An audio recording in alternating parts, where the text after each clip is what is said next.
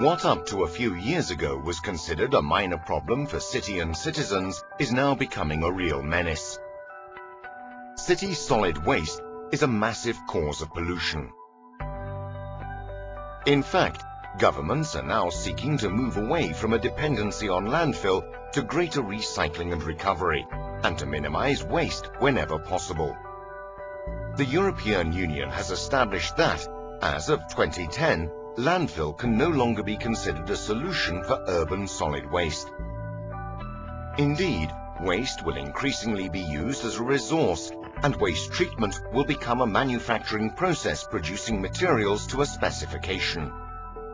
This new political sensitivity encourages the growth of new technologies, and Northacre, with the Heavyot process, is a leader in the waste management field. The Heavyot, in the name of this Northacre facility, stands for high-efficiency mechanical biological treatment and has been designed to deal with problems of treating residual household waste. That is, the waste left over once a high level of recycling has been achieved. More importantly, it has been specifically designed to produce materials to a specification that can be used with confidence. The aim of the system is to quickly and safely treat residual municipal waste, reduce its volume by driving off moisture, and produce a dry and sanitized output that can be refined to extract further material for recycling and recovery. What sets the Northacre mechanical-biological treatment apart is a number of key innovations. Its energy efficiency and low production costs, flexibility in terms of waste input, improved yields of materials for recovery and recycling,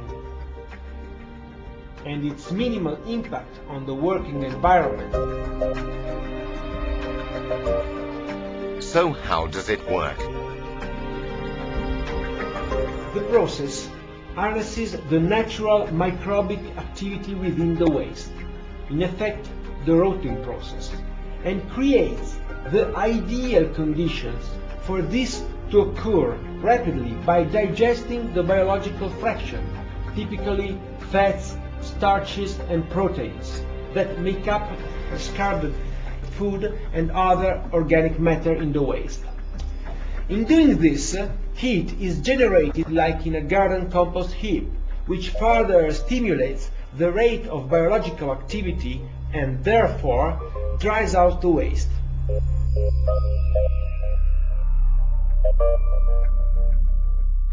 This is where the technology takes over.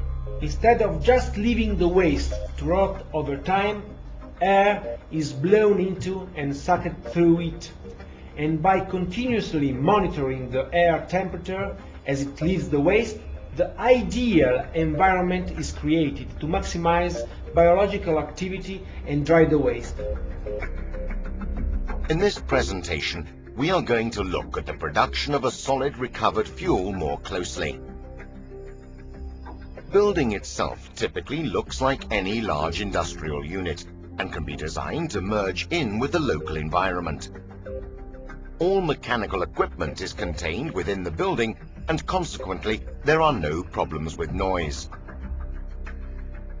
The building has been designed to allow waste to be delivered rapidly. Fast opening roller shutter doors allow vehicles to tip and turn around quickly. Waste is delivered to the facility in normal collection vehicles, where it is tipped into a reception pit. The thing to note about this is that the building itself is always kept under a slight negative pressure, so that any fugitive odors arising as the waste is being tipped are drawn into the building and cleaned with the rest of the air. Once the waste is in the reception pit, the process of moving it around the plant and treatment is fully automated, thus removing the need for any operator intervention within the building. This might not seem important, but it means that unlike other systems, operators are not exposed to the foul air inside the unit or endangered by mechanical loading shovels moving waste around in the facility.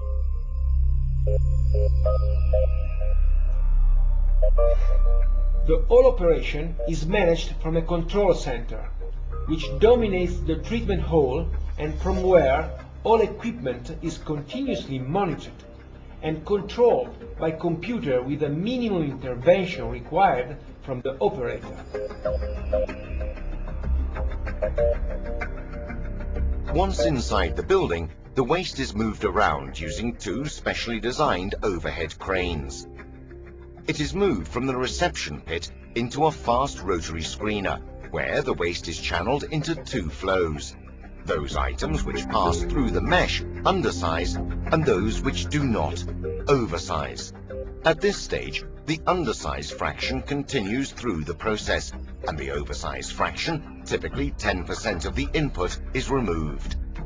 This generally consists of plastic film, paper, and card that would play no part in the biostabilization phase, which is diverted directly into the refinement section. This method of preparation offers several advantages compared to shredding the waste. It's less energy and maintenance intensive, exposes more waste to biological activity, and improves the effectiveness of separation in the refinement section.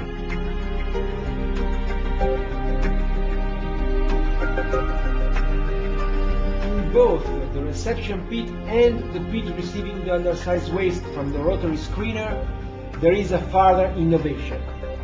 Warm air, originating from the biological process, can be blown into the waste to quickly increase its temperature. This stimulates the biological activity at the very early stage in the process, compared to other systems, and is particularly beneficial in wintertime when the delivered waste can be frozen. After passing through the rotary screener, the undersized waste is then collected by the overhead cranes and moved to the biostabilization area, where it is laid out in batches.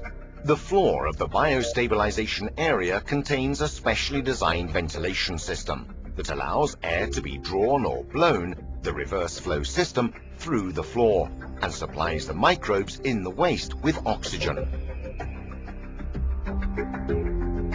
The waste remains in these batches until it is stabilized and the system controls the volume of air being sucked through the waste to maximize the decay. This takes 10 to 14 days. Once the waste is dry, it is collected by the overhead cranes and moved to the refinement section.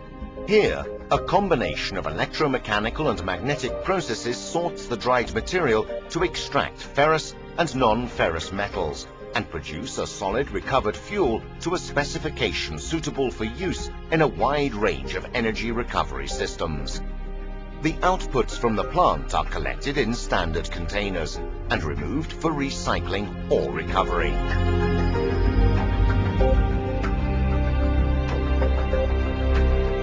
Finally, all the air from the system is collected for treatment and dust removal. To do this, the air is passed through a biofilter, again a process harnessing natural microbes to remove odors from the air.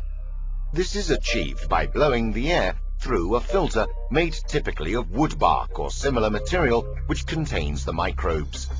In particular situations, the Phoenix system, based on the absorption of pollutants into a special filter, can be used as an alternative.